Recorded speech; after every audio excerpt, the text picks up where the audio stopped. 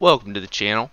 This is Reliable Rudy, and today we're going to go in depth of the Everything Money software and everything that I use to get value out of this software to be able to determine the value of an individual company.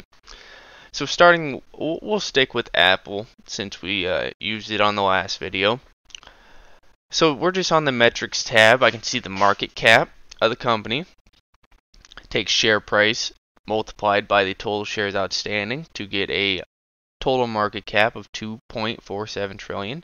I can see the revenue year to date, net income year to date, price divided by earnings year to date, the 5-year price to earnings ratio, the profit margin, 5-year average profit margin, gross profit margin, price to sales ratio. Now price to sales is simply you got to invest $6.39 or $6.39 for every dollar of revenue that Apple generates. I can see their year-to-date free cash flow. Now, free cash flow is just the bottom line profit of the company after all expenses. Now they can use that free cash flow to buy back shares, pay dividends, pay off debt, reinvest into the business, and I'm sure there's some other stuff, but that's in a sense what a company can do with free cash flow. I also see their 5-year average free cash flow. I can see they pay a small dividend. Now, with any dividend company, I want to make sure that their dividends paid isn't taking too much of that free cash flow. In Apple's scenario, it doesn't take up too much of it. That is beautiful, as what I want to see in a dividend company. Now, I'd also want to know what the dividend growth of that company is, but that may be for another video when we're talking about an individual dividend company. Moving right along, you can see their return on assets, return on equity, their return on invested capital year to date, their 5-year average return on invested capital, their 5-year book growth, and 10-year book growth. So going to the 8-pillar process that Everything Money teaches. We're going to go over each one of these pillars and then we will wrap this video up. So the first pillar, they want their 5-year average price to earnings ratio to be under 22.5. Right now it's sitting at 35.5. Now I can see their 5-year average PE right here, right on the metrics tab, 35.65. Next pillar, 5-year return on invested capital. They want it to be greater than 9. Apple currently sits at 33.4. I can see it right here on the metrics tab. Revenue growth over the last 5 years. Go into the income statement. 5 years ago, 220 to 240 billion roughly in that window. Now they're at 386 billion. Okay, there's revenue growth there. Net income growth, same thing. I can go into the income statement. 5 years ago, right around that 50 billion. Now they're sitting at 101 billion. There's revenue growth.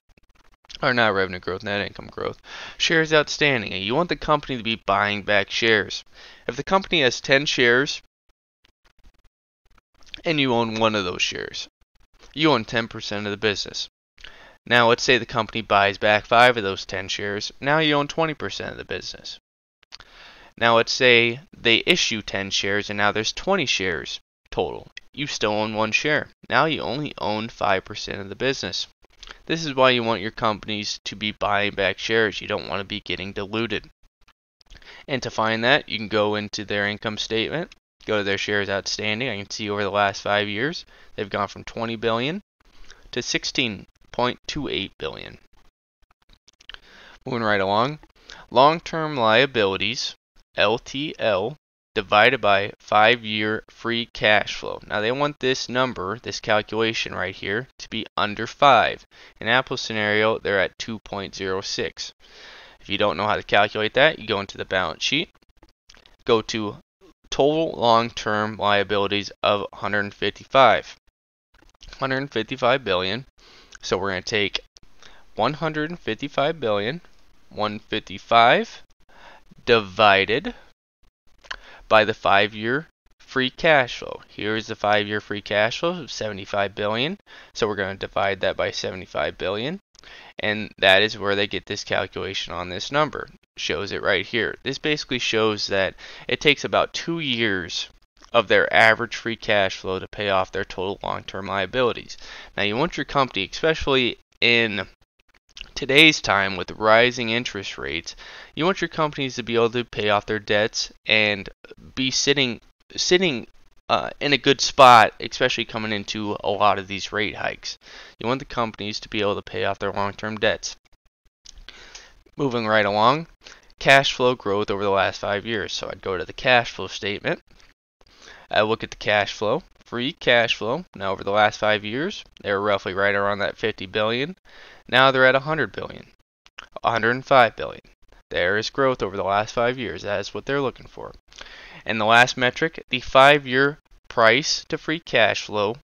So they take the 5-year price to free cash flow, and they want this ratio to be under 32. This is just a valuation metric. So pillars 8 and 1 are valuation.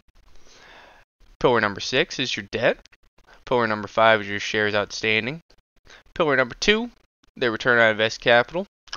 And pillars 3 and 4 are just revenue and net income growth.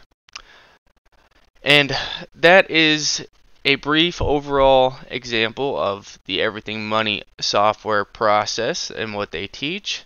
I hope you guys enjoy the video, and I will see you on the next one.